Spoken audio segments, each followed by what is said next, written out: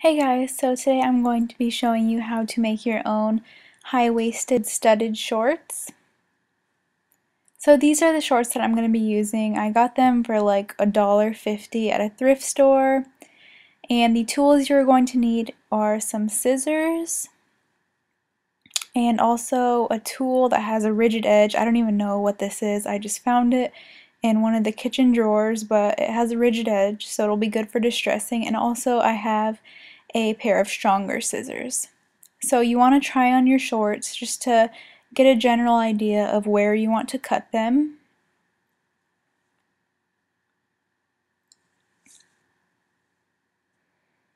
And then I'm just going to start to cut them.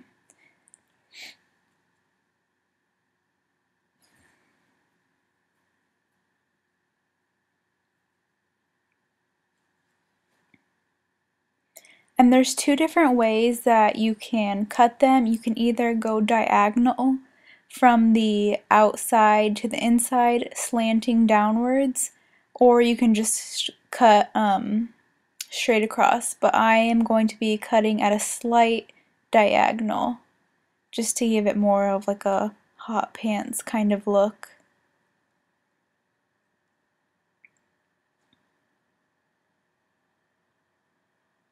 And you want to make sure not to cut too short because you can always cut them, try them on, and if they need to be shorter, you can cut them some more. Just don't cut them too short at once because then you'll just end up ruining the shorts. And right here you can see me cutting the shorts at a slight angle.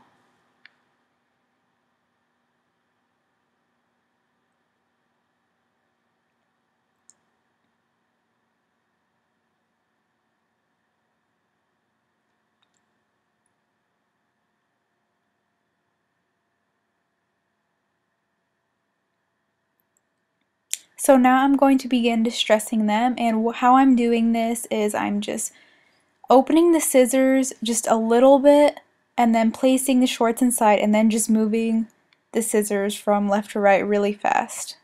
And you want to make sure the scissors are kind of tightly closed. So there you can tell one side is distressed and one side isn't. But you want to make sure to do that a lot. I just did it a little bit just to give you guys a general idea. And I'm also going to be doing it on the pockets and also on the waistline. And the waist is stiffer, so the stronger, more rigid tool works better for that. And right now I'm just going to begin cutting holes in the shorts. So I'm using the stronger scissors to cut a slit, and then I'm taking my regular scissors and just cutting across to make a slit maybe 2 inches wide. I don't know how long it was. But I'm just going to make probably like 3 slits in one section. And this is going to create really nice holes. And I'm going to do this kind of all over the shorts because I want them to look really distressed.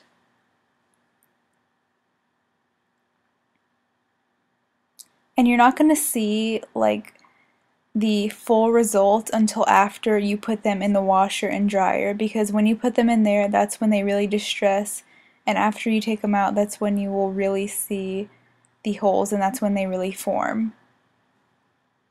So there is just an example of how I cut my holes and the size of the slits that I made. And there I'm showing you just all over of where I cut my holes. I did it on both sides. Now I'm going to begin studding.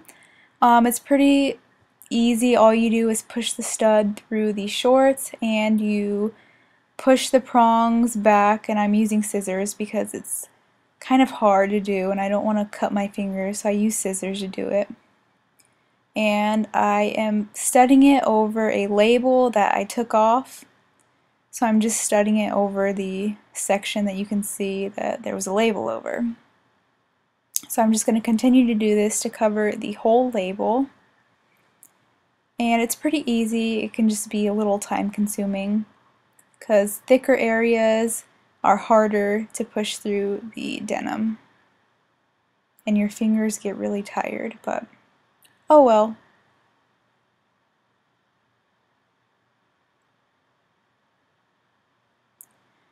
So there is how it ended up looking. I think it looks pretty cool, and it covers the label, the area where the label was, pretty nicely.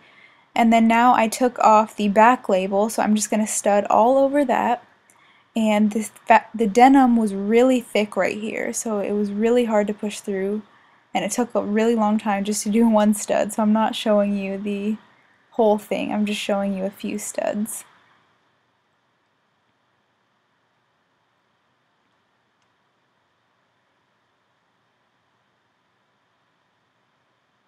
So next I put them in the washer and dryer, and here is the finished result. By the way, I got these studs at Hobby Lobby. I think you can get them at any craft store. Mine were like $1.50 per pack, and you can also get them on eBay. So that's where I got those. I got my shorts at the thrift store, so in total these shorts were maybe $3 to make, which is a gamble. So thank you guys so much for watching, and I will see you in my next video. Bye!